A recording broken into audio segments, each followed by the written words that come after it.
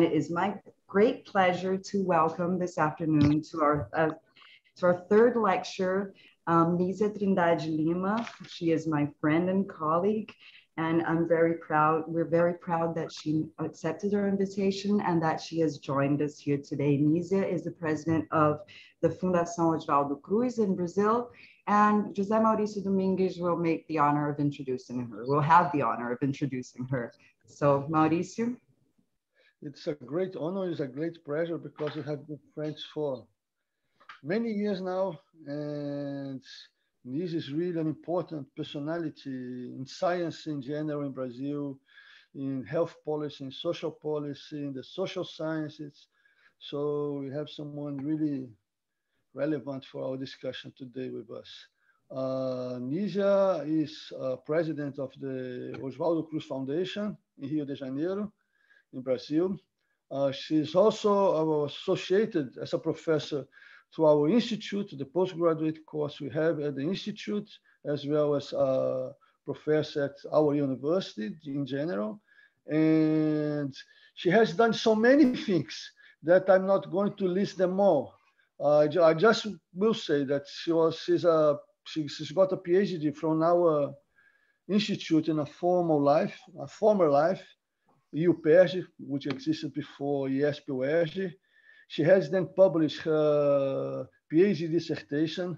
It's difficult to translate, um sertão chamado Brasil, the big countryside called Brazil, in Portuguese, but there is a short version of that published in the Oxford Encyclopedia of Latin American History. She has edited several books, published others, authored books, including Pasteur and Oswaldo Cruz in Portuguese, about Pasteur and this big epidemiologist, a sanitarist that gives the name of the foundation of which she's the president. And Nisia is member of the Brazilian Academy of Science. She's been working in several UN committees for global health. And she has been doing lots of things, and in particular dealing with a complicated political sanitary situation in Brazil. I'm very glad that she managed to get some time for us today. And well, I think I have said enough, and I give the word back to Mariana. Okay, no, without further ado, I present you Nisia Trindade Lima. Oh, so I'd like to thank the organizer of this relevant lecture series on making sense of the post-COVID world. Professors Mariana Cavalcante, José Maurício Domingues, Sérgio Costa, Wolfgang Noble. Friends and colleagues with this important series in a so challenging topic as the post-COVID world, continues and changes. It's a pleasure to have this dialogue with all of you and to be able to share some of Brazil's experience in the response to the pandemic. Before I start the presentation, there is something I'd like to share. When we talk about inequality, we are emphasizing that social relations and the distribution of various resources, both material and symbolic, could be done indifferently. So inequality is already a concept that implies a value. And I will discuss this during this lecture. It is also important to note that this presentation will express my perspective as a sociologist, and I thank you, José Maurício Domingues, to highlight many points of my experience. But I would like to emphasize research concerns health ideas and also the approach about social inequalities in social sciences. But I have to say that maybe in a major extent, my experience as the president of Fiocruz the institution that has played a central role not only during this pandemic in Brazil, but as an institution that participates in building Brazil's health system, Brazil's unified health system, in the process of democratization of our country after 1988 is a very important point. So this experience as the president of Fiocruz, of course, is very present in this presentation. But I'd like to be seen that this presentation should be seen as an invitation to dialogue. That's the most important point for me. I chose one brief opening quote for this lecture by the sociologist Klaus Eder in an article with the title, "Societies Learn and Yet the World is Hard to Change." This quote summarizes one of the paradoxes of modern societies, challenge us to deal less naively with the issue of the pandemic's legacy. In situations of uncertainty, people, organizations, and institutions have to reorganize rules. In phases of routines, everyday knowledge, organizational knowledge, and institutionalized knowledge are sufficient to make the difference between true and false, right or wrong, good or bad. In phases of rules for doing so can no longer be applied without uncertainty. I think that is the situation about pandemic, a situation with a great sense of uncertainty. There are many unintentional effects expressed in these possible paths stemming from COVID-19, games of force and the immense social inequalities that extrapolate our desire for intervention in change in the direction that unifies the collective health field, for instance, to overcome the inequalities in the direction of greater equity and especially strengthening of democracy. Democracy was in focus, and I think that during the pandemic, in a very specific way, think about the ways to deal with this so huge collective problem. Kind of disaster in the kind of total social fact, as you would like to use the concept by Marcel Mauss. Much discussion has focused on whether societies learn from the lessons left by major disasters and pandemics.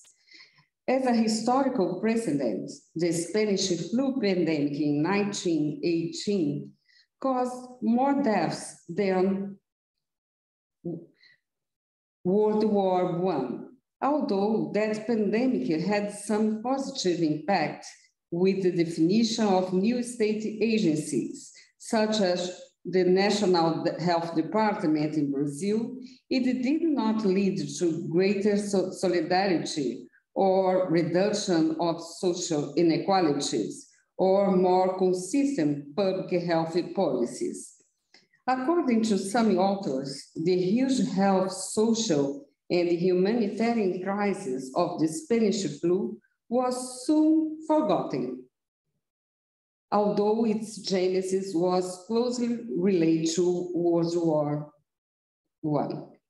And today, 2 years since COVID-19 was declared a pandemic, we have a new war, a war in Ukraine, as you know, new balances in terms of geopolitics. We don't know the direction of this process. So really uncertain process and a certain moment and a challenge for thinking about a democratic perspective. So I think this inspiration from Klaus Eder is important for us to reflect on the lessons we can learn from the pandemic. It's really possible learning lessons.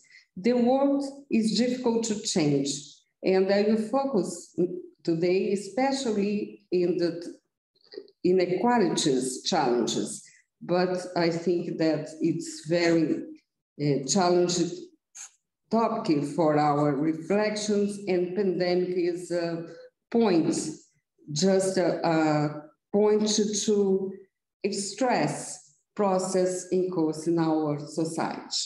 I'd like also to start the presentation with a picture as well, which is related to access to an essential good for health, which is access to water.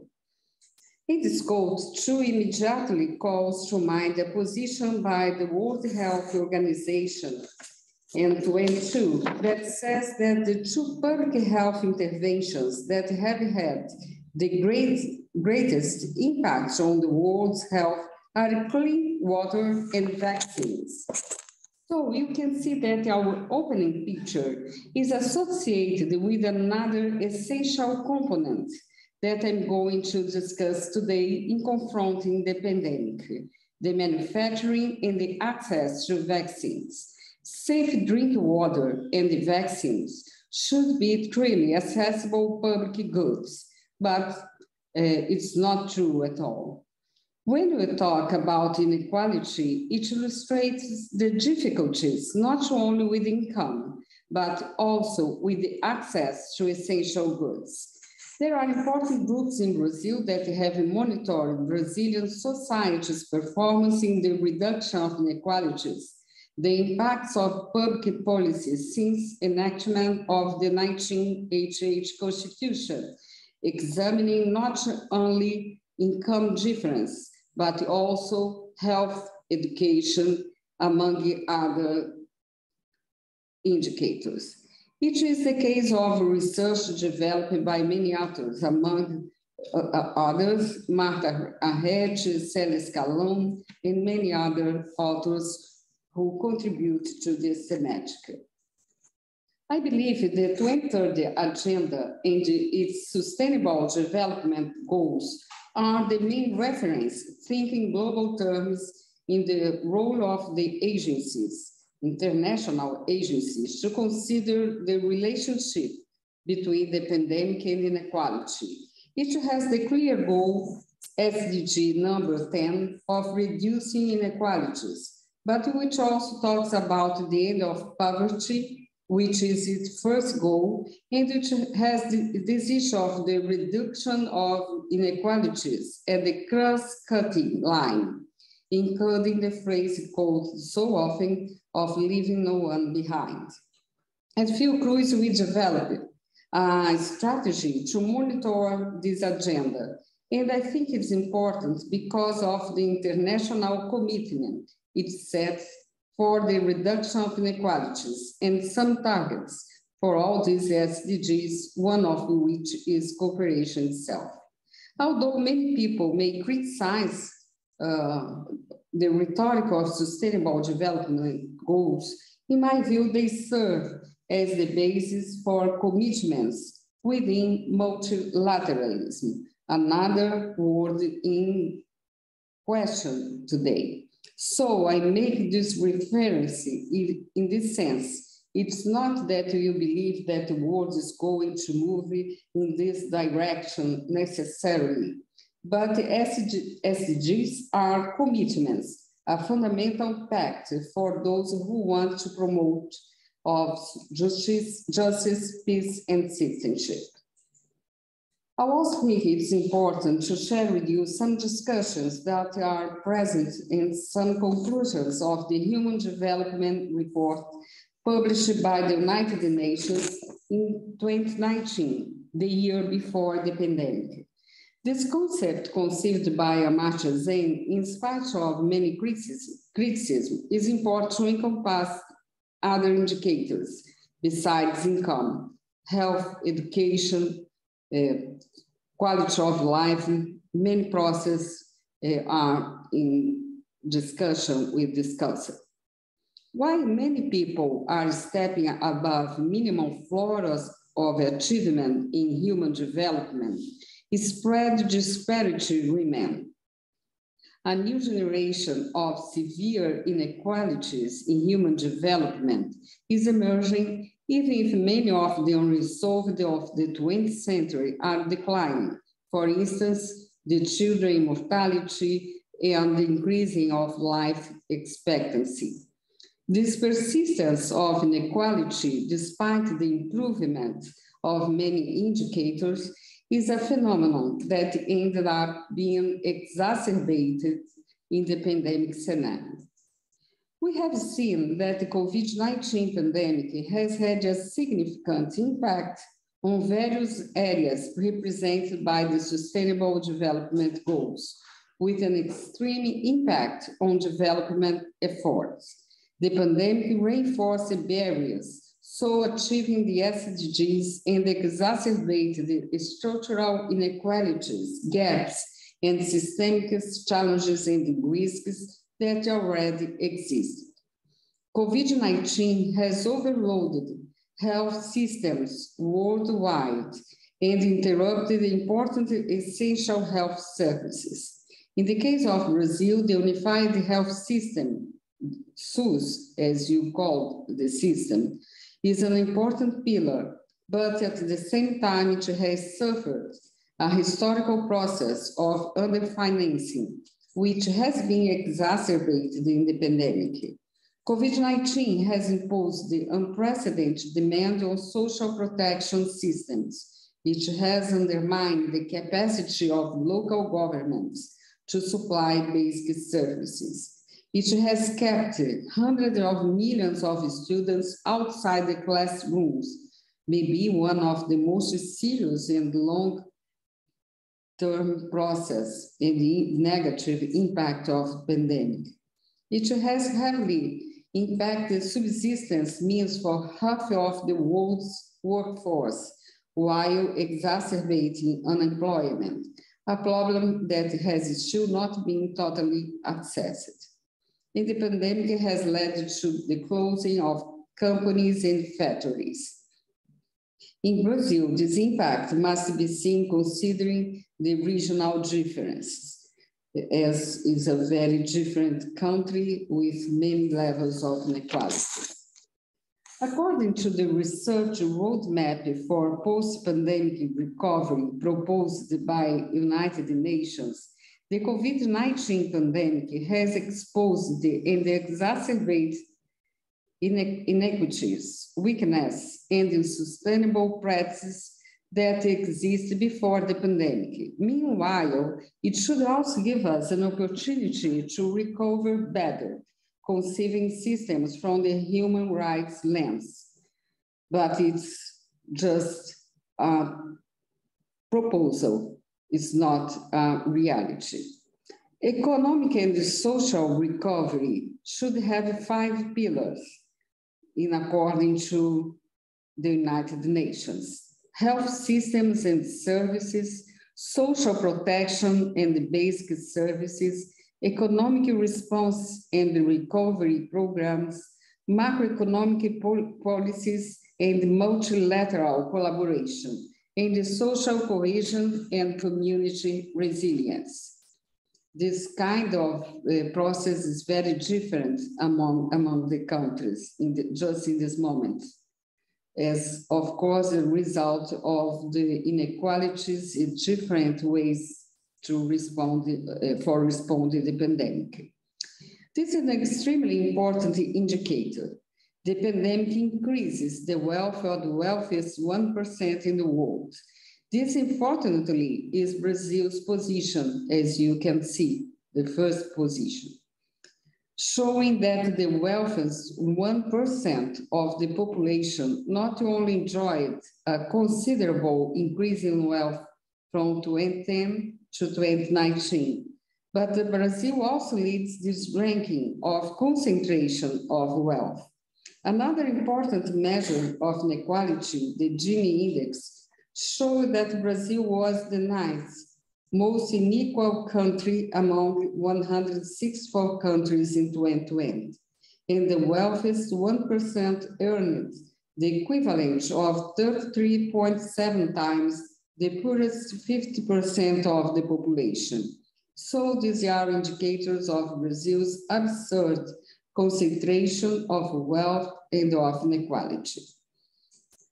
We contend that the conjuncture, the current situation, mirrors the historical structure of inequality. The pandemic further concentrates wealth and increases the number of millionaires in the world. 5.2 million individuals became millionaires during the pandemic.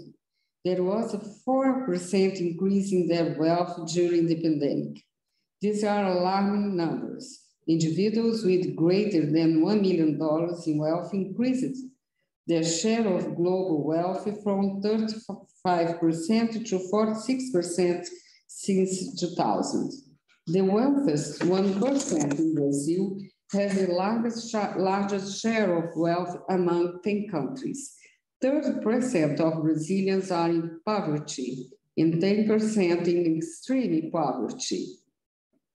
All this in a situation of a weak labor market, which exacerbates inequality in Brazil, unemployment, underemployment, and the decline in real income in the share of workers with formal employment. Given the situation in the assessment of the impact that inequality would have in the response to the pandemic, I'd like to speak briefly about Fiocruz response to the pandemic. Fiocruz is a research and development institution in science and technology in health linked to the Ministry of Health of Brazil, but is an institution with the particular characteristics because we have not a complete autonomy, of course, but we have a mandate, we can say a kind of stability position, but especially I think that this example shows the importance of institutions, some institutions in Brazil. We generally, in pandemic and the process of mass media shows this, some isolate the scientists, individuals, but I just would like to reinforce the importance of examining the role of institutions. In our case, all sectors and units of Fiocruz have been mobilized to face the pandemic, from the biomedical to the social sciences. Fiocruz is working on all fronts and plays a central role in the response of the Brazilian health system to the COVID-19 pandemic, from diagnostic with the production of kits and analysis to research, clinical trials for medicines and vaccines, genomic network, communication, education, training of health professionals, support for vulnerable populations, specialized care for severely ill patients, and vaccine manufacturing. In Brazil, also the Instituto Butantan in São Paulo played a very important role in the beginning of the pandemic, especially in the beginning of the process of vaccination with the vaccine Coronavac. One specifically critical initiative at Fiocruz is the manufacturing of a COVID-19 vaccine, which became possible by a technological transference agreement with the pharmaceutical AstraZeneca. We have already delivered over 160 million doses, and we have completed the national production of the vaccine with the drug substance produced at Fiocruz. Fiocruz has also been selected by PAHO WHO, along with the laboratory in Argentina, as a hub for the development of production of mRNA vaccines in Latin America. This technology will add to the adenovirus platform already used for the Fiocruz AstraZeneca COVID-19 vaccine. Well, I will just highlight, I think that's important to highlight the role, special role of information and communication. We created the COVID-19 Fiocruz Observatory, which aims to produce technical and scientific information to support the Foundation's policymaking and decision-making for all Brazilian health system. The Fiocruz COVID-19 Observatory integrated the analysis on the epidemiological and social impacts of the pandemic, elaborates predictive models and scenarios for the upcoming weeks, and monitors the impacts of the COVID-19. In this regard, I'd like to highlight this article that I participated as part of the Lancet Commission on COVID-19, which proposes priority, programmatic, and policy recommendations that governments, research partners, and relevant stakeholders should consider in formulating medium-term to long-term strategies for preventing the spread of COVID-19. Some of the recommendations are: execute universal health coverage and social protection systems in every country.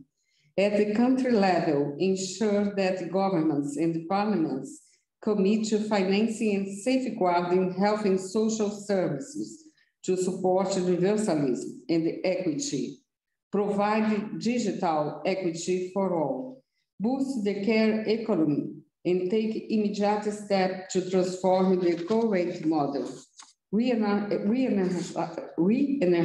relationships between government and civil society actors, and ensure communities, marginalized populations, and all gender identities have a central role in decision-making. The next part of the lecture will focus on lessons, which I'm now discussing as challenges. My first comments may have given the impression of scepticism or pessimism, but what I try to emphasize is the need to expand the social foundations for us to qualify and create the conditions for an effectively favorable legacy. Based on this context, it's possible to address the major challenges that must be overcome for the future of health to contribute to a more equitable and fair world based on sustainable development. I'd like to present 8 topics that I believe need to be considered to achieve this objective. Continue investments in science, technology, and innovation, and the promotion of equity in the scientific field. Reorienting research, technological development, and the innovation activities in the biomedical field to reduce inequalities.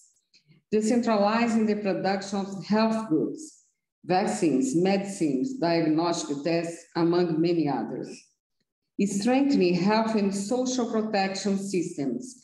Technologies must be understood within the scope of health systems. Strengthening surveillance and integration of activities in primary, intermediate, and specialized healthcare. Strengthening social participation and public communication. Strengthening global governance and the role of multilateralism. Strengthening the interdisciplinary approach in health, and particularly in health emergencies. I think that's a challenge for social science and for every field of science. The first challenges. According to John Bell, in his speech during the Global Pandemic Preparedness Summit, no totally new idea worked, only the innovation that had already been seen the object of research and development for 10 or 15 years. Historical sensibility also allows us to better discuss the hypothesis that you have never had such rapid vaccine development as in these pandemic times. Such an achievement could only occur through systematic investment in research and innovation in the last 5 years, even though limited to some laboratories, companies, and countries. Hence, the viral vector and the mRNA vaccines achieved the acceleration in their development with this base. The AstraZeneca viral vector vaccine and the Moderna mRNA vaccine, for instance, relied on consistent financing from the CEPI, Coalition for Epidemic Preparedness Innovation. So the idea of the so fast, rapid response should be better contextualized. As observed in an interview with researcher Andrew Poller, director of the Oxford Vaccines Group, when disease X emerged, the Oxford researchers and the other researchers and companies involved in vaccine technology development used all the knowledge previously acquired in their fields of work to fight the COVID-19 pandemic, and to prove they were holding the key to solve the problem in record time. So I just would like to highlight the idea of process and the needs of investment.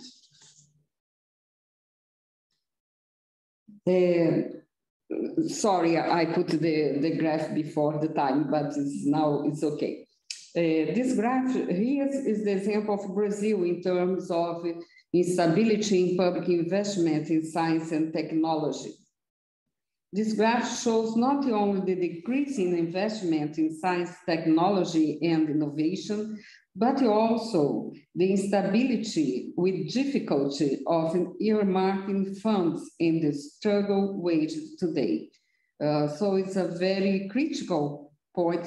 Think about the Brazilian reality, just not only think about COVID-19, but as well think about preparedness, because the topic of probable new emergence, I hope not new pandemic, please, but it's possible, of course. I think that this will be recurrent and topic for our discussion and for the public policies. Another key point during the pandemic, the World Trade Organization discussed a resolution by which patents will not be considered during the pandemic as essential health inputs for overcoming the pandemic. But what you see in this data go up to 2019 is that, of course, intellectual property is concentrated in the high-income countries. Only 10 countries concentrate 88% of all the patents in health. And here, I'm referring to biotechnological products, pharmaceutical products from chemical synthesis and medical technology. In an article that I published last year in the CDC China Weekly, we observed the issue of inequality, but especially considering the role of science and technology in the asymmetries between countries. Among the other observations, we call attention to the inequality in knowledge, innovation, and as part of the production of important goods for health. In this graph, we analyze the asymmetries in terms of intellectual property.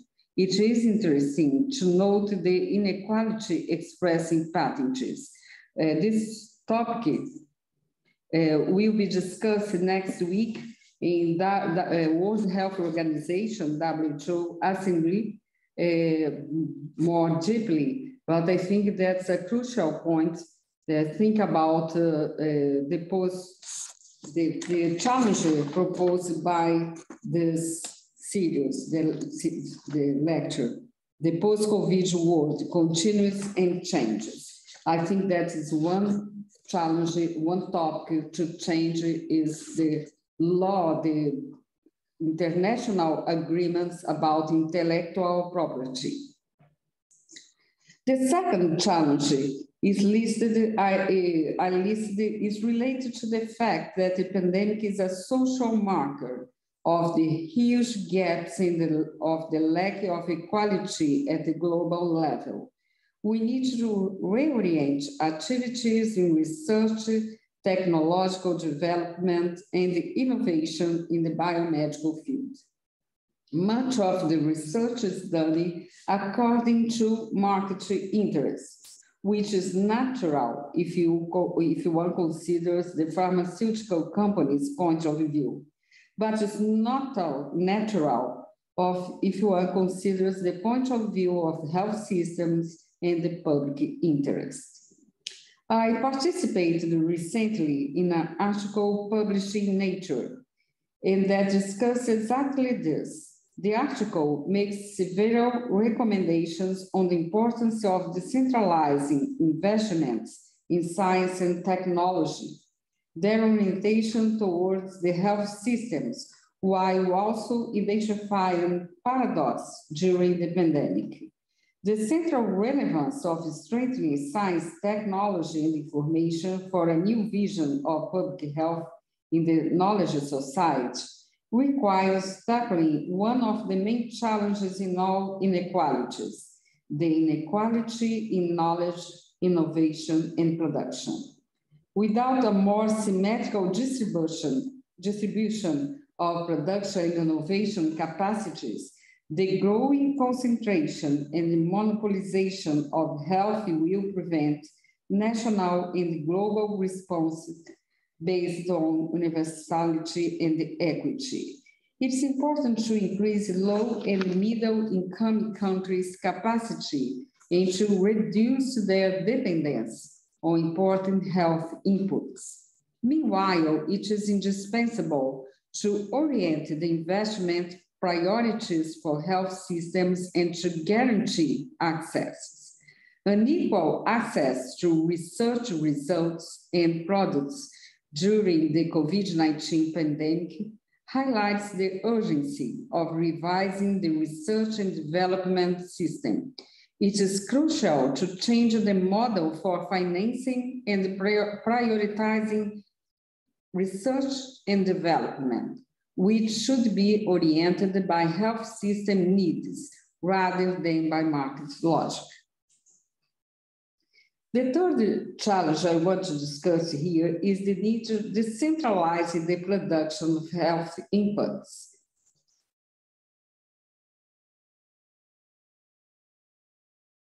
COVID-19 reproduces scientific, technological, and productive asymmetries. These new technology platforms concentrated in a few countries. Middle-income countries access mature technological platforms. Low-income countries without productive capacity.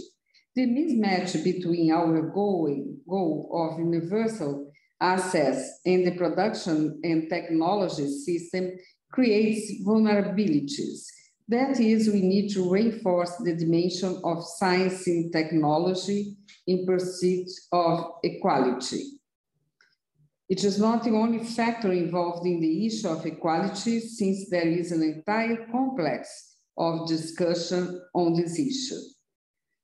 I just have a comment to do because this map is about the production of vaccines in the world, and we see the concentration.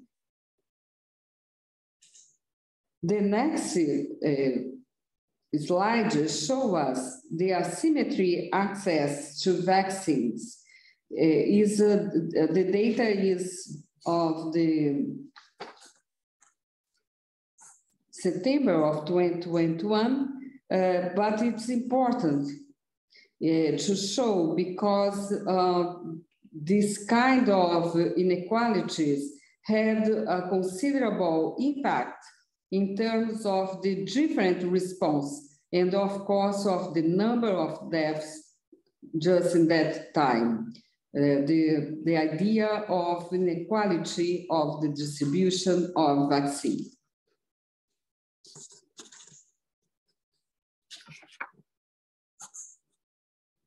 The fourth challenge is the need to strengthen health and social protection.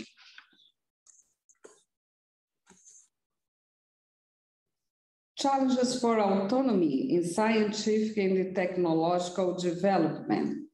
Support for research to develop new vaccines, training and retention of qualified personnel, development of local chain of suppliers, strengthening of clinical research, regulation, and manufacturing infrastructure. The fifth challenge is to strengthen surveillance and integration of the activities in primary, intermediate, and specialized healthcare. I will focus in the Brazilian situation and think about the importance of a more integrated view.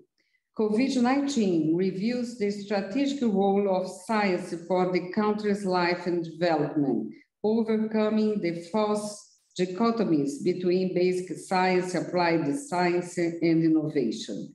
And as well, the need of integrate the attention, the primary care attention, and all the levels of attention in an integrated perspective in the country.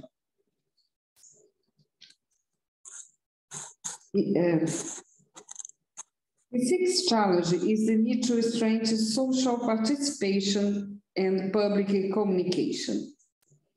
COVID-19 is not just a rerun of previous epidemics.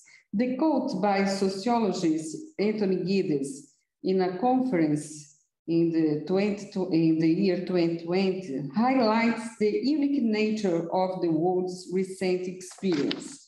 For the author, the current pandemic and the possible future epidemics will be heavily related to environmental factors, especially climate change, but also to the major transformation in information and communication resulting in what he calls digidemics.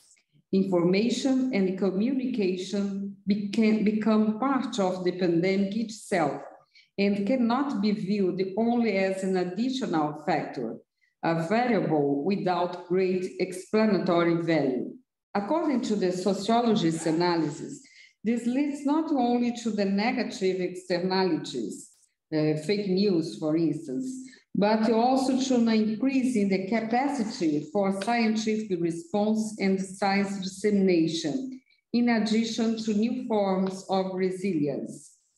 Globalization is thus viewed not only as an economic phenomenon, but above all as a process related to communication.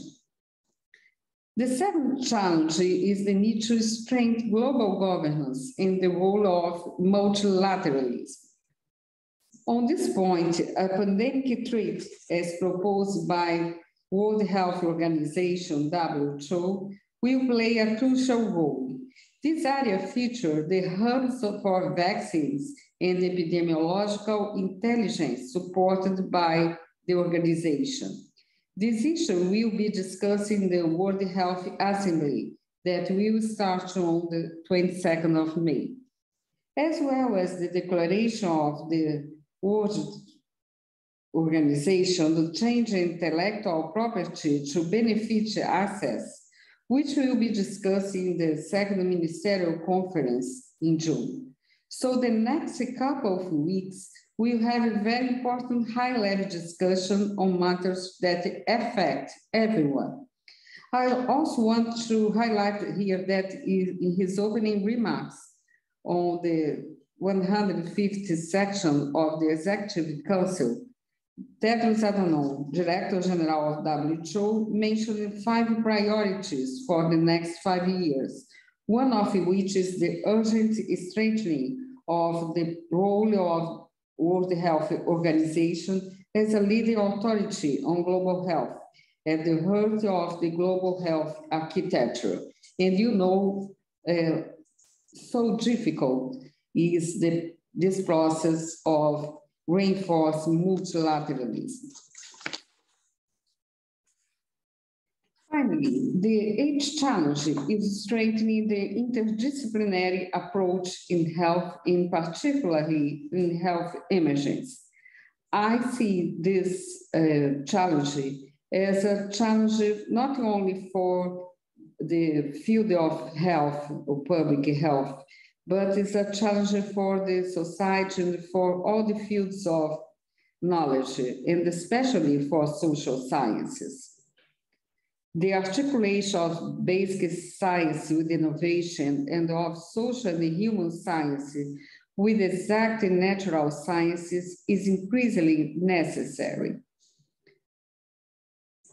For us to understand the COVID-19 pandemic, overcome the current crisis, and prepare for probable health emergencies in the future, it is essential to strengthen this interdisciplinary research, especially focused on the interrelations between natural and social systems. The pandemic clearly shows how outdated this dichotomy is.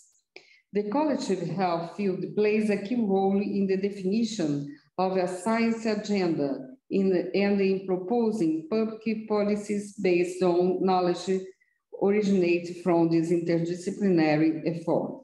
Such an effort should value the diversity of theoretical knowledge and disciplinary traditions, but also challenge them to embrace a wider undertaking, namely a science agenda consistent with the major issues of the present and the future with even greater uncertainty.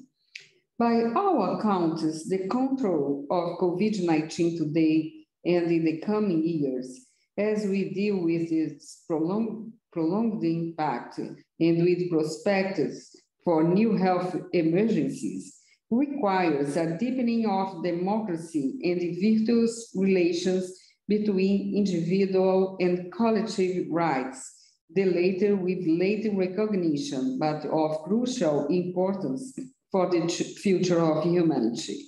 Thus, it is in the political dimension of social relations that we may glimpse some positive lessons with the capacity for building projects aimed at greater equity, justice, and citizens' rights.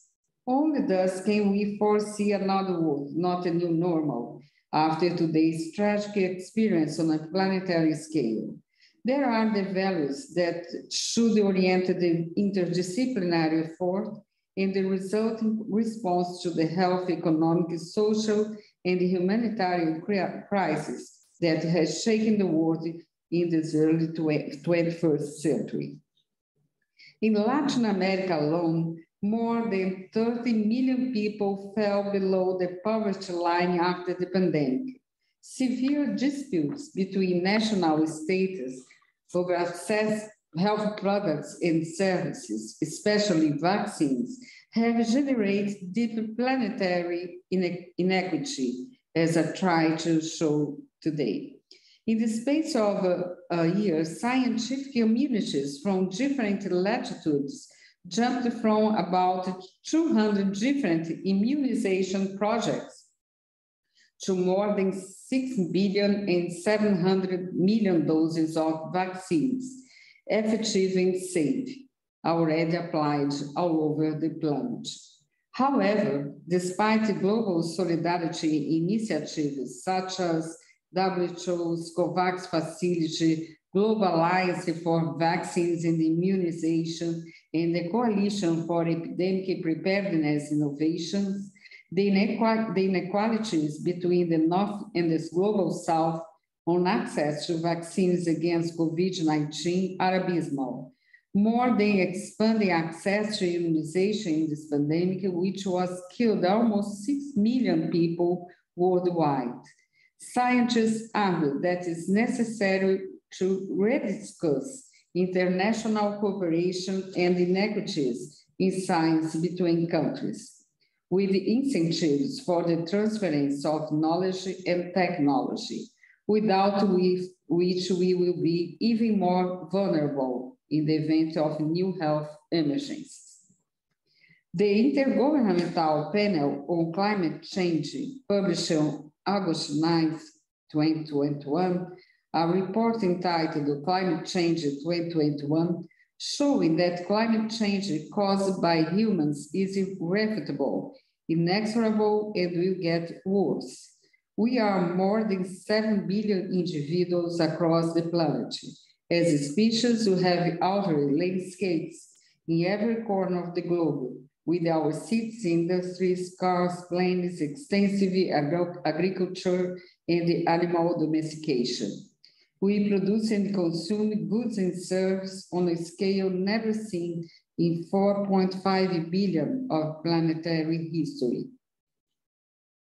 The Amazon, the largest tropical forest in the world, marked by mega biodiversity, continues to be threatened by deforestation and fires and loses human lives among the traditional populations every day. There are historians who argue that we are not experiencing a crisis, but times of unprecedented change, which in turn will be increasingly common. A time of uncertainty may be a time for more challenges and for think about the direction and the common agenda we have to construct. How to face this radical transformation of the peripheral place that Brazil occupies in science, economy, and human development in the world is a question here in our country. Returning to Eder's quotation, we can ask, therefore, only societies that produce risks are societies in which social actors really have an option to change the world. The process of response, preparation for possible new health emergencies, and social and economic recovery after the pandemic requires social engagement and a democratic perspective. Perhaps this is the main current challenge for Brazil, for the Americas region, and in the global context. Thank you.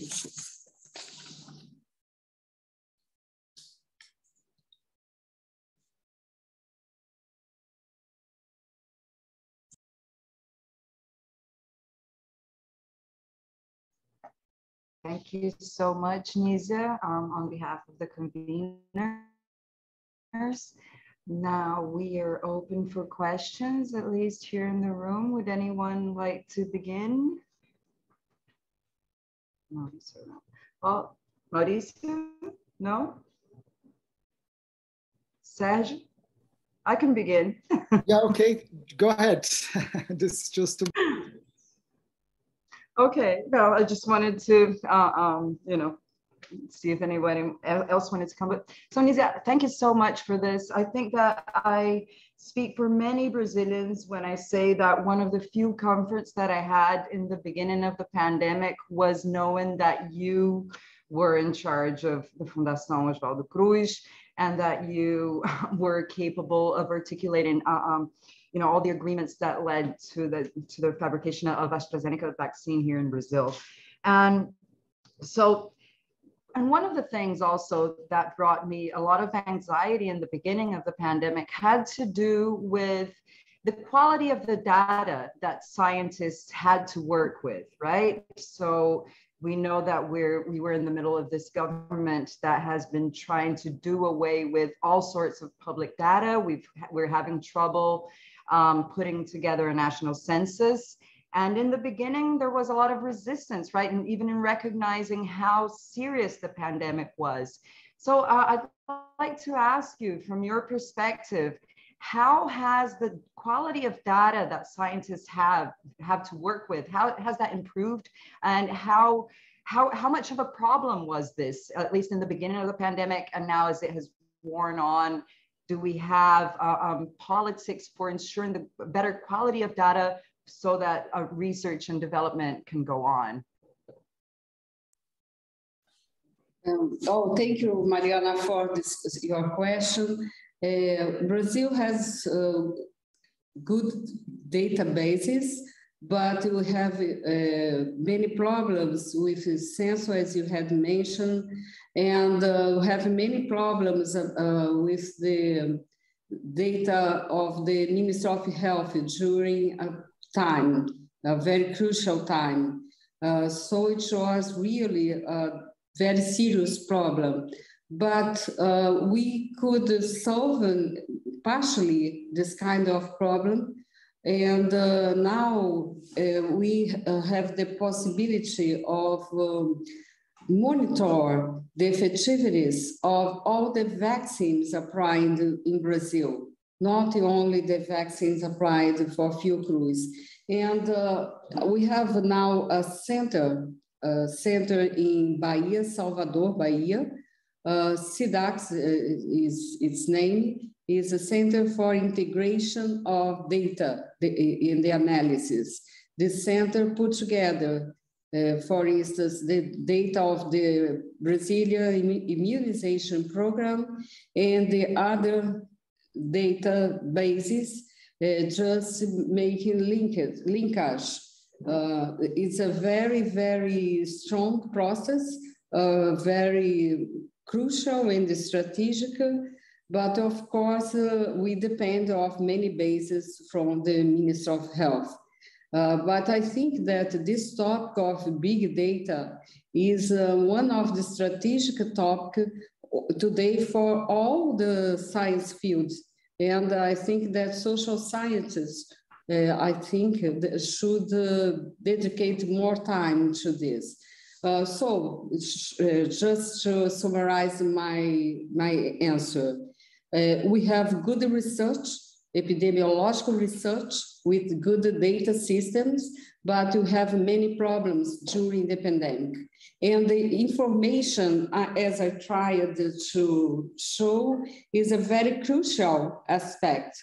Because, and especially if you think with Anthony Giddens, that is the difference of this pandemic, one of the difference, of course, the world is very different from the Spanish flu, but not only in economic aspects, we have the social dimensions and geopolitical.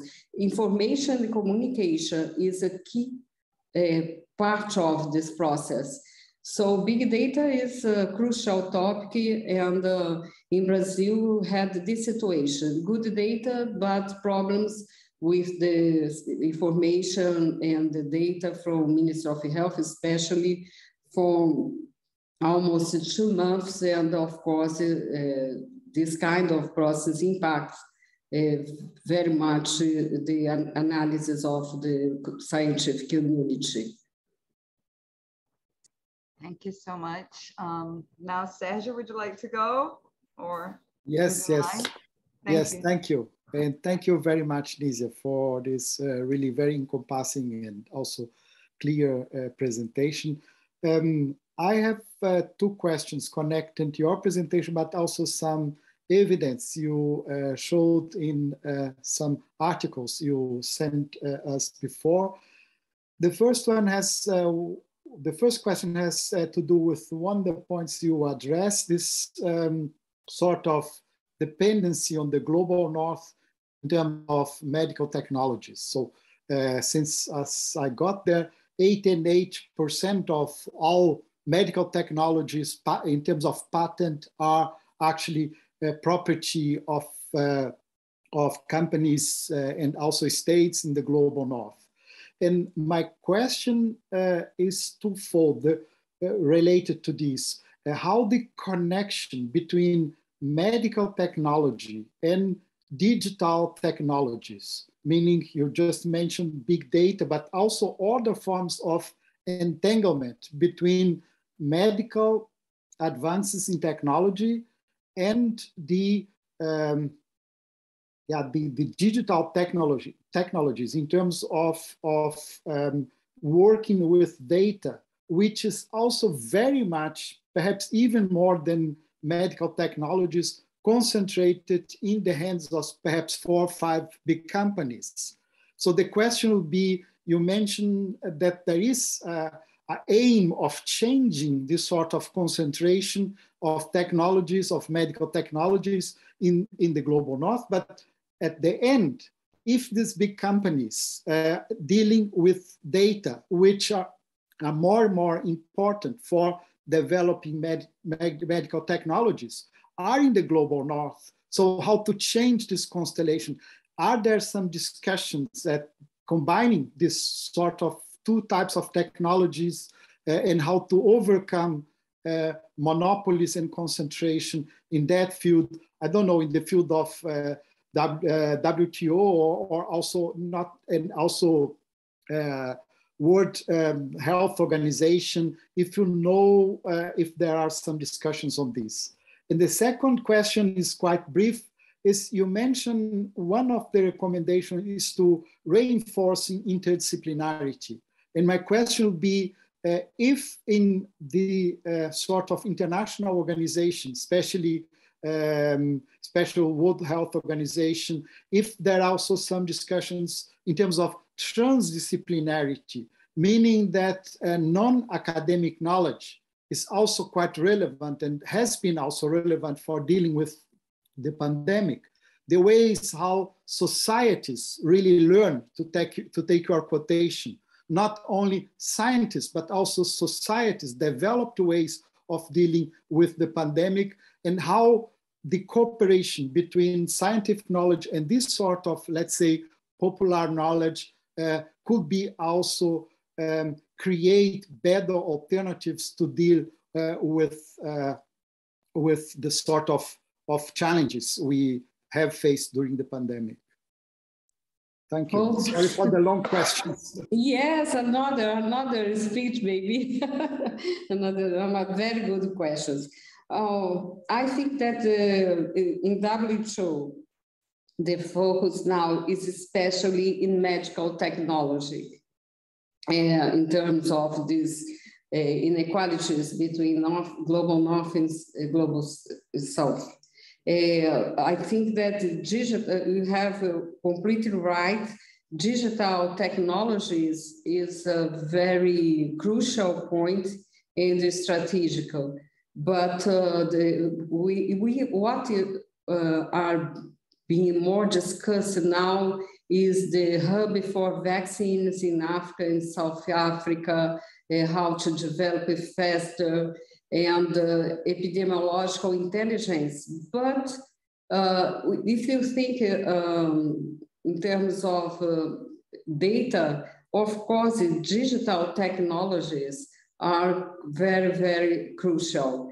And I think that is not yet put on the table as we need to do.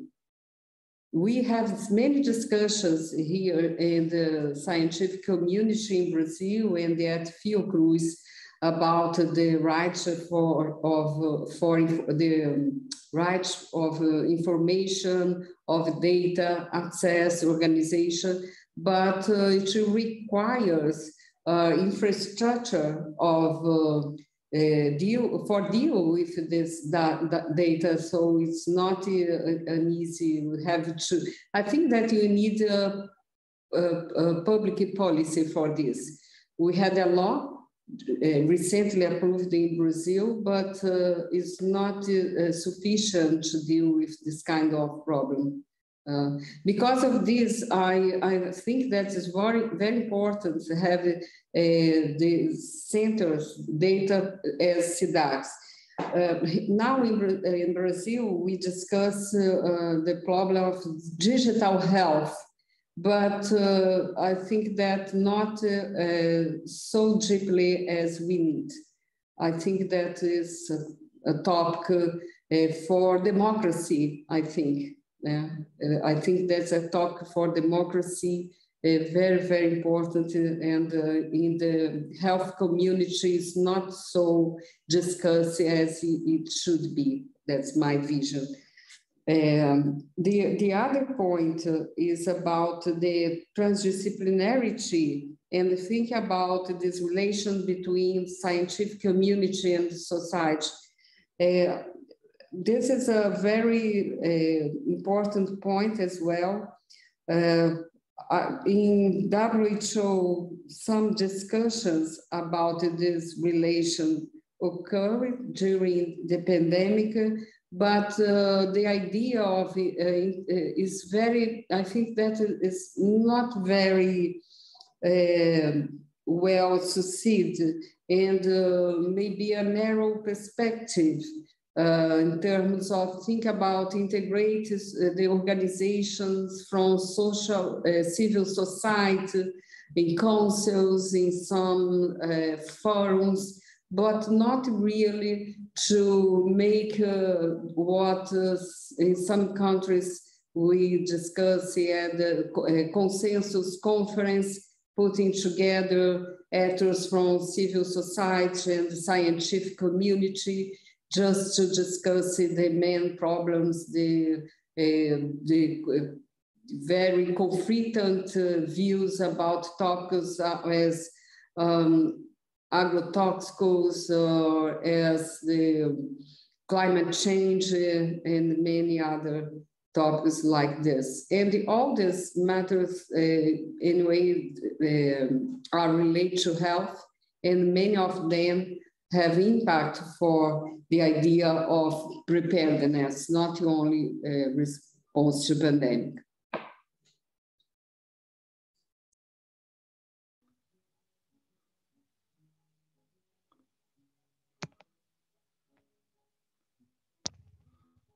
I'm sorry, I lost the window here for a second.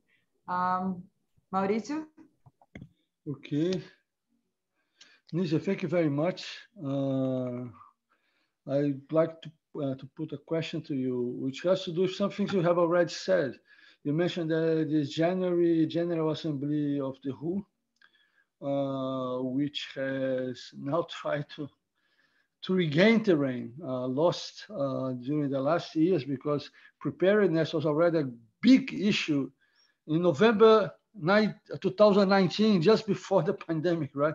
The WHO was complaining that these nation states were not doing what they should in terms of preparedness. Apparently now people have waken up, but it's not very clear how far this is going to go. You mentioned South African vaccines here in Germany, and it's clear that also the WHO is opening a surveillance center in Germany in order to try to control the pandemic, or possible future pandemics, more quickly and more efficiently. But what I would, related to that, what I wanted to ask you is, during the pandemic, we saw also how this complicated, contradictory dynamic that has to do with cosmopolitanism, universalization of policies and politics, and the affirmation of nation states, which have their priorities. You can see also nationalism involved in that.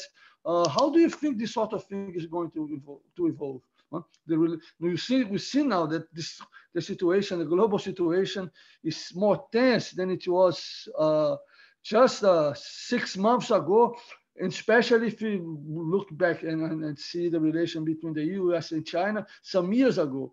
So this has, of course, a big impact over the WHO and how global health is dealt with. Some people had great hopes that the WHO would become really a political agent. Apparently, it has become more of a technical agent. But anyway, what do you think about this? How do you answer to this? Your point is you're completely right.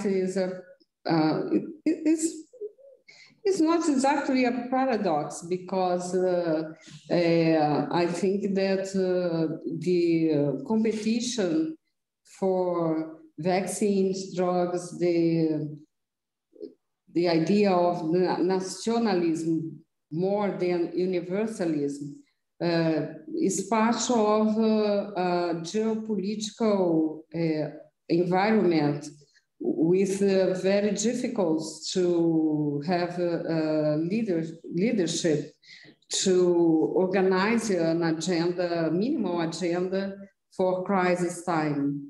I think that is completely really. And the role of WHO was very fragile, I think, in terms of what it should be. Now we have a very intense discussion about health diplomacy, but what we see is a very difficult way to organize a common agenda. And I think we need this. But as we saw many leaders in the world in a process of restriction of democracy, new types of authoritarianism, as you discuss in your book and the article. I think that is a crucial moment now to try to organize new commitments between some governments, at least. That's, I think, that what we can do this time. Try to have another agenda, and even it is fragile, the role of WHO is necessary, in my view, to have points with a kind of commitment among leaders and among countries could be put in March. And about the WHO hub in Germany, we are following this initiative, but we know that maybe we can have more stronger structures for preparedness. And Brazil and Fiocruz in particular will take part of this process. But I think that we have to see during this pandemic, if during this next assembly, if you could advance in more positive proposals for the pandemics, for recovery. That is another point very important, and not directly related to WHO, but I think that the Assembly had to have a role in this process, in this discussion. Thank you. Wolfgang, please. Yes, thank you from my side for this wonderful talk. And I actually would like to ask you two questions. The first one hangs on to the one just asked by Mauricio. I mean, when you mentioned that multilateralism becomes important or is very important in order to fight the pandemic, that we need a kind of international cooperation, that is basically, I would say, a normative statement, and probably all of us would share that view.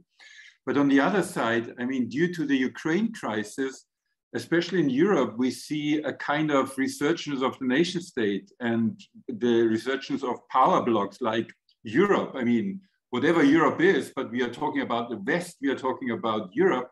So my first question is, do you experience in your own dealings in international or transnational organizations that it becomes, due to the current crisis, more and more difficult to go a truly multilateral way? So just, I want to know how you feel about this situation and how optimistic you are that it's going towards multilateralism.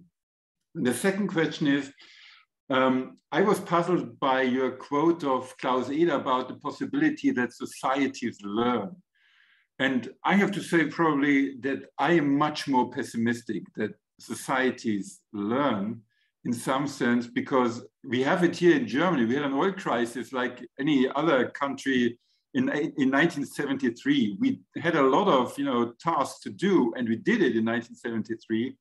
And nowadays, 50 years later, we basically have the same crisis and we didn't do anything. And even we are not able, for power reasons, obviously, to shut down the highways on a Sunday, et cetera, et cetera. So I mean, learning in a society is always a very, very difficult thing. And I'm not so sure whether very heterogeneous societies, like societies nowadays, are really able to overcome the collective action problem and to learn from a crisis. So I would like to know your opinion about that. Oh, challenging questions as well.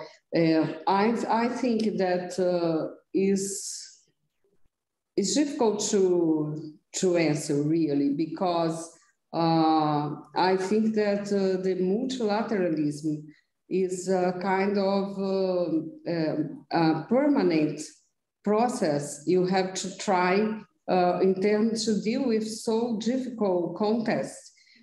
Is a kind of a field of forces of a movement. Maybe what you need is to have, as I had mentioned before, to try to have a common agenda, what the minimum agenda for this time of recovering and of preparedness at the same time. Now, I'm not, I don't like this image of pessimism or optimism. I think that you need to have good analysis about this process and to define common points to fight for these points. And I feel during this time some points that I think that were good points, not lessons. I put more challenge than lessons, but I'm seeing, for instance, more organization among leaders, public health leaders of Africa. It's very clear for me in the international forums and the agencies. I think that's a good point. Of course, we don't know yet the direction of this process, but I think that is good. It's good to have an organization from Africa discussing that we need not only human resource trainees and things like that, but we need capacity, technological capacity in production. So this active voice from Africa, I see as a good point. At the same time, I see that Latin America has a more fragile position that could be. Now, the BRICS, another kind of arrangement, is very difficult to, of course, we have a war, the position of Russia, China, but the BRICS had a good position in the beginning of the pandemic in terms of production of vaccines, for instance. So I think that we have a war now, and we have a war with many rearrangements. And we don't know very well the direction of this process. No? So it's, but I think that this pandemic shows some different dimensions of society, information, new actors, as I had mentioned when I think about African leaders in public health, maybe new organizations for better preparation for the future. So I think that you have to wait, but at the same time, I think that you have to organize a common agenda, directed by the values that I think that's important in this context. So I think that the topic of the learning is more about the capacity of not only accumulate knowledge, but of enlarge the comprehension of our time. You have some pieces for this, but it's not of, I don't think that is completely clear, and I think this is more a point, another point for common agenda for we can organize and discuss about. Thank you so much, Nisia. We have 3 more questions from Berlin and 3 questions from Rio. The questions from Berlin were sent by students even before your talk because they read your papers, okay? And then, so I'm gonna ask you the 3 questions from Berlin, and then afterwards we can come back and I'll ask you the questions from Rio. So the first question from Berlin is that in your article, you stated that although some countries with diverse accumulated skills, such as the United States and the United Kingdom, had worse outcomes from the pandemic due to inadequate choices, while other countries like China and New Zealand had better results dealing with COVID. What were some of the inadequate choices? If the US and the UK had made choices similar to China and New Zealand, do you think they would have had better outcomes? The second question, also from the students in Berlin, is that you explain the importance of social interdependence and how it shapes an economy of affects, linking collective and individual, which is proposed by Norbert Elias. Can we claim that New Zealand and China were successful in producing this social interdependence, as they were the 2 countries with the better outcomes? And the third and final question from Berlin is that in your article, you mentioned, quote, rapid, consistent, and sustainable response by political leaders has also proven essential in countries that have achieved better results in the fight against COVID-19. Could you elaborate a little bit more on this? And then I'll bring you the questions from Rio that came after, during the talk. Okay. So the idea of, we are now, and I can share with you after, preparing in the Public Health Association, Abrasco in Brazil, a balance of the response, specific of the Brazilian response of pandemic. But you have also a book, but in Portuguese, unfortunately, about the different responses in different countries. So the idea is that even countries with a very strong scientific and technological basis, as the United States, could have a terrible response facing the pandemic. What explains this? Because it's not, I think that this capacity should be related to the public health systems and of the government response. The time is a crucial point. The testing, the epidemiological data, and the use of this information, not to deny the pandemic, but just to avoid the deaths and so on. Even UK have, in the beginning, a very wrong response, very well discussed by Richard Horton, the editor of the Lancet, who discussed very well this point.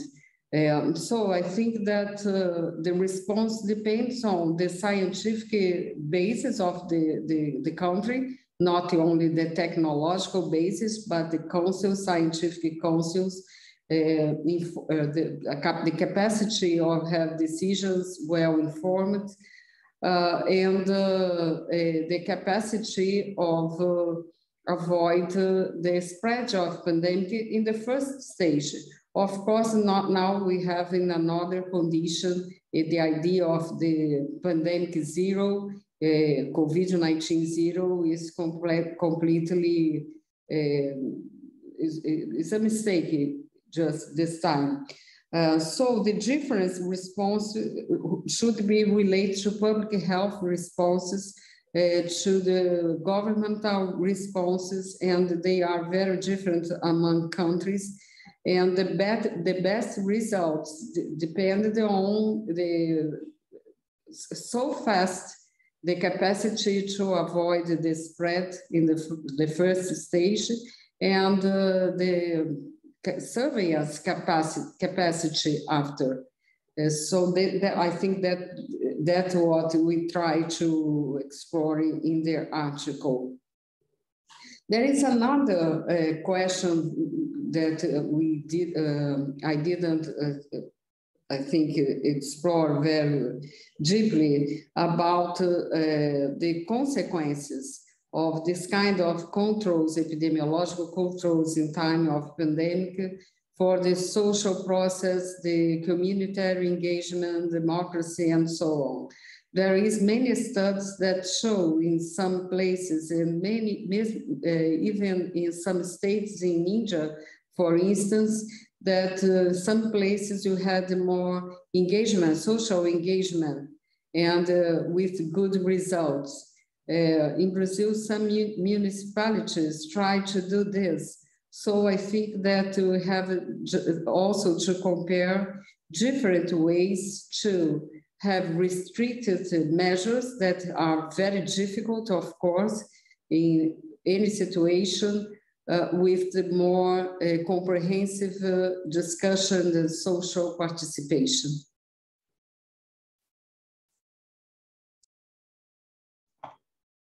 Thank you, Nisia. So now we can move on to the questions from Rio. The first question is from Professor Letícia Pinheiro. And she said, well, she thanks you very much for your talk. And she said, and her question is as follows.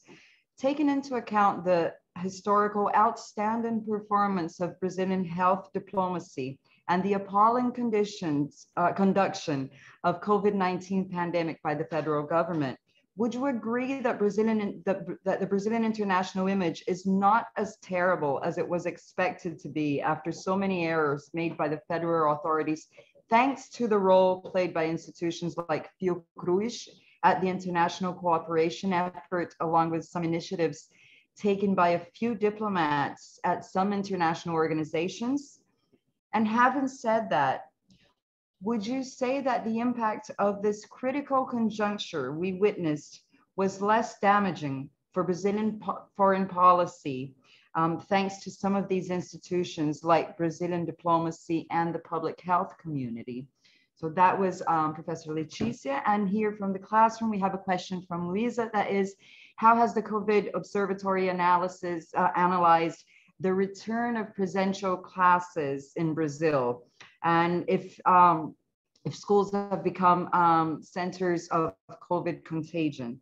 And finally, the last question is that at the same time, there have been inequalities between countries on health policies.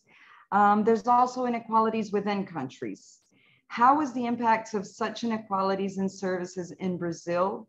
And what initiatives do you see this has for public health equality policies in Brazil? So those are the questions here from the classroom and from the audience. And this is where we stand right now. I don't have any more, so take your time. No, thank you, Mariana. Thank you, Letícia, and the other colleagues and students. About the idea of Brazilian health diplomacy and the Brazilian image. I think that I think that in many aspects, the role of the Brazilian diplomacy, not in the beginning of the pandemic, but more recently, could be better than other areas of federal government. And especially, I think that the most important was really the role of institutions.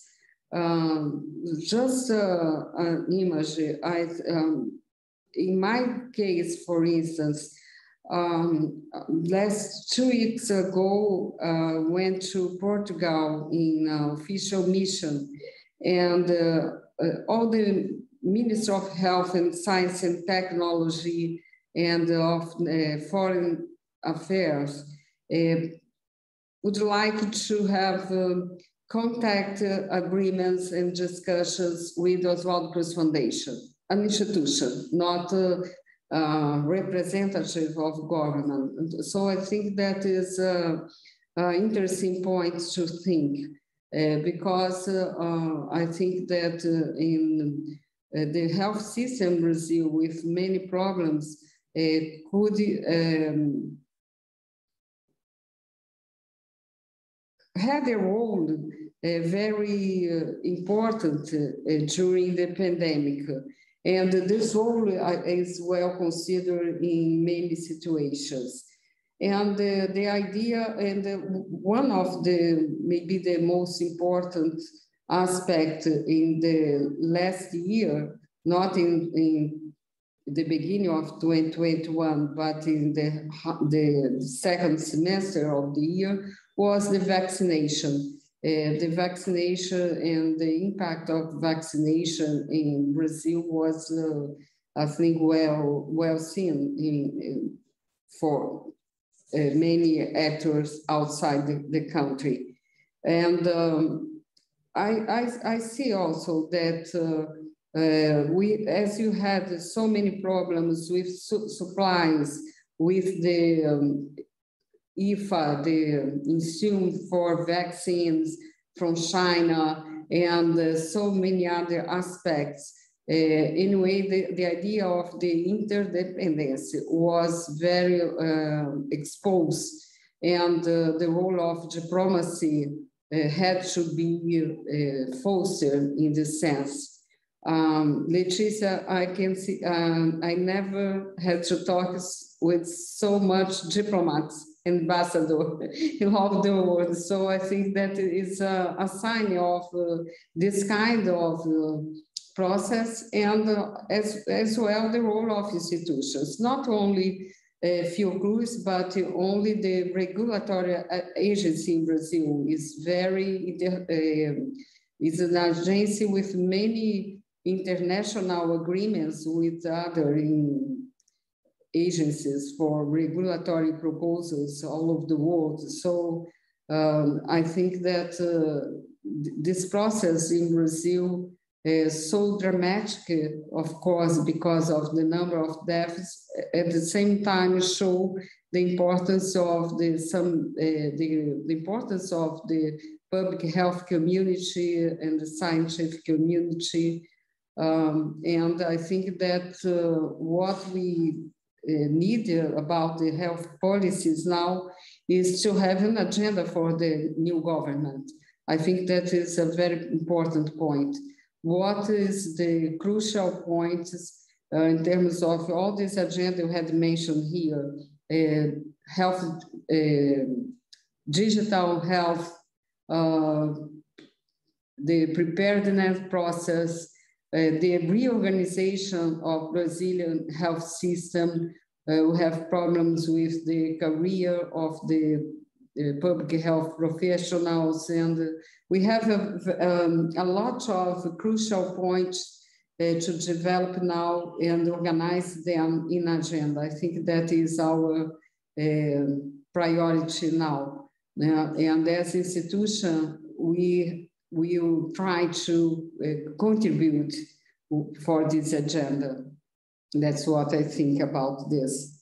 But I think that Brazilian community has many good points, as I had mentioned. The other question is, the other two questions, sorry, Mariana. It's fine, it's fine. We're here in the classroom, we're all here. The first is how the COVID Observatory has analyzed the return of presential classes in Brazil. How did that go? Go ahead. Yeah. I'll read you this last one last. The observatory encompasses a number of epidemiologists, immunologists, social scientists as well. And the idea is monitor some indicators, transmission, number, the tax of deaths, of course, hospitalization, and the rate of transmission.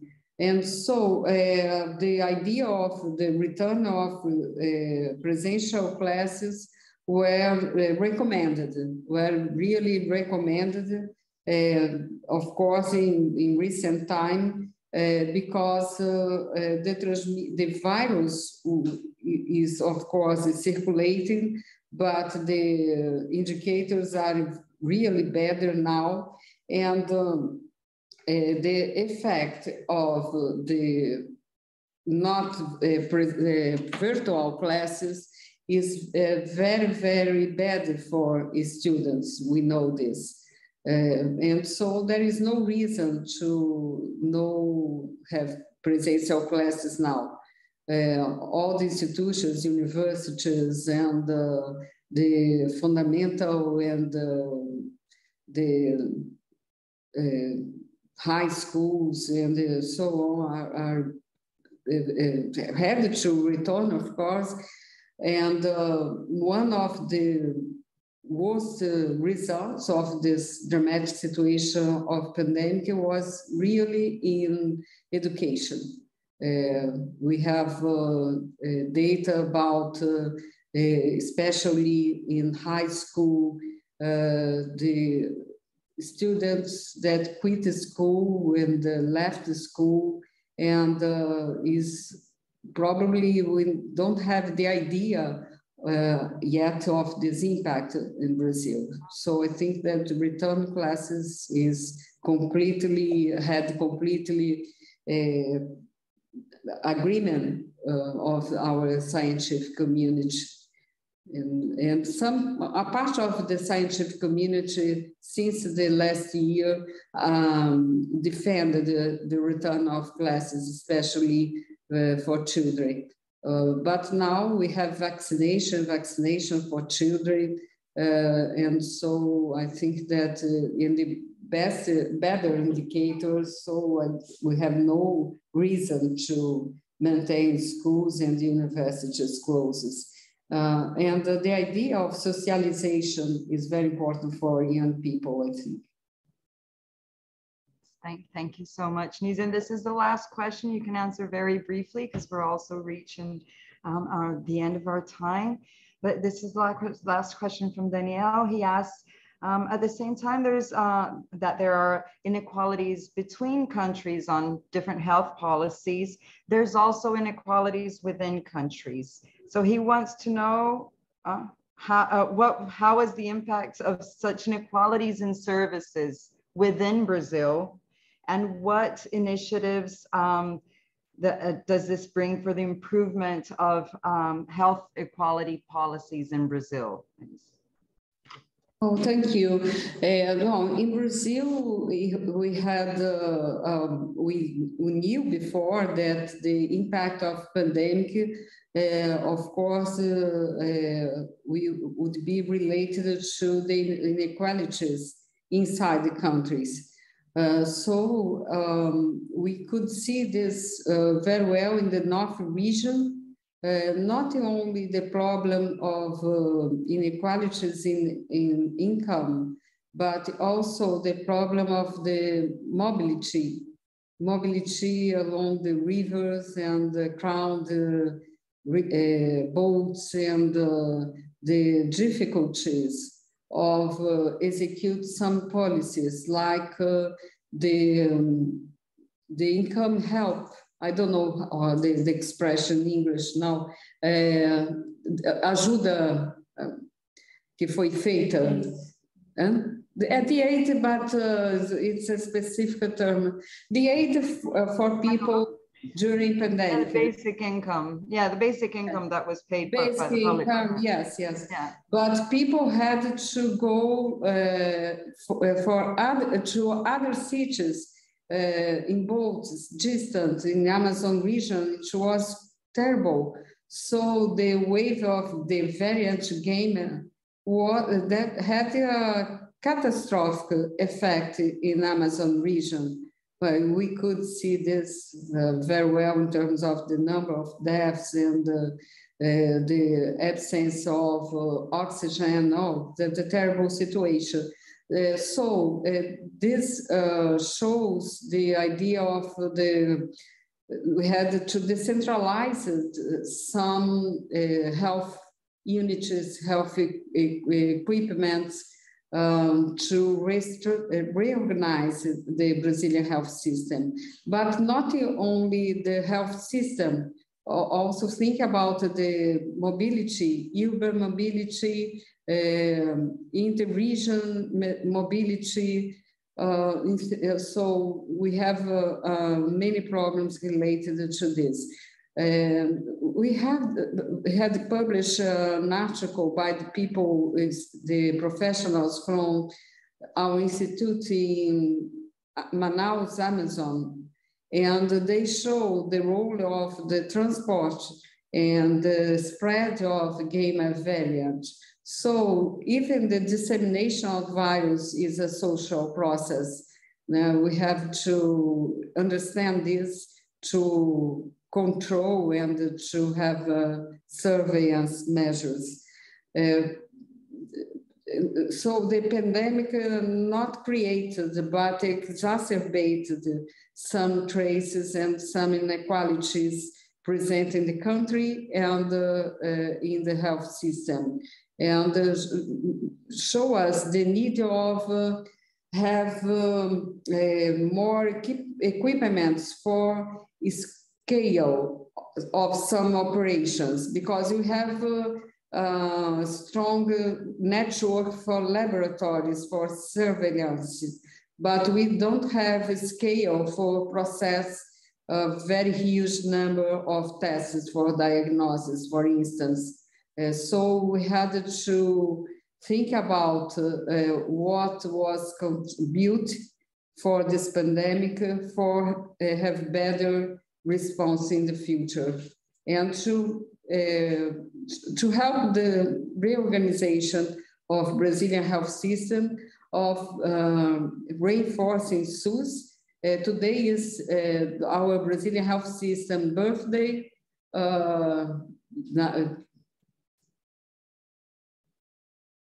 44 years since 1988, 34 years, sorry, 34 years. And so I think that is very important to think about what changes we need in this process and to organize this agenda now.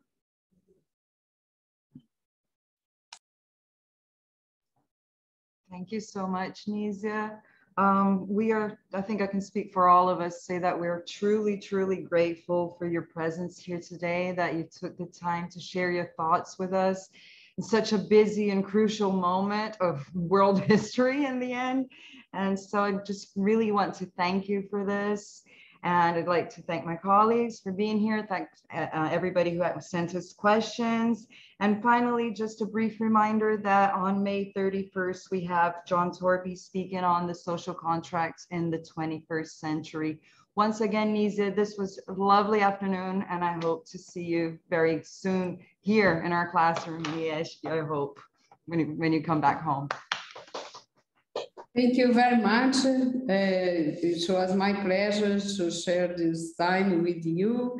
Thank you very much for the questions.